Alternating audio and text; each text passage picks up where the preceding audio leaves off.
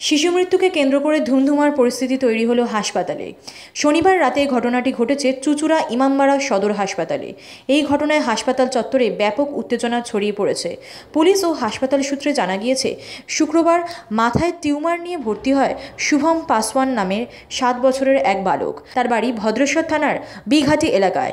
শুক্রবার চন্দননগর হাসপাতাল থেকে তাকে চুঁচুড়া ইমামবাড়া হাসপাতালে ভর্তি করা হয়। এরপর সেখানে ঘটনার দিন সন্ধ্যায় তার মৃত্যু হয়েছে বলে জানা গিয়েছে।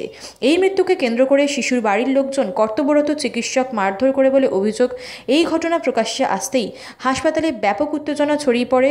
ঘটনার খবর দেওয়া হয় চুঁচুড়া থানার পুলিশকে। তারা এসে পরিস্থিতি নিয়ন্ত্রণে আনে। যদিও মারধর করার পর শিশুটির পরিবার ওই চিকিৎসকের পা ধরে ক্ষমা চেয়েছেন বলে জানা গিয়েছে। এই প্রসঙ্গে হাসপাতাল সুপার বলেছেন যে এটা একটা সামাজিক অবক্ষয়। এই অবস্থা দেখে সবাইকে উত্তীর্ণ হতে হবে।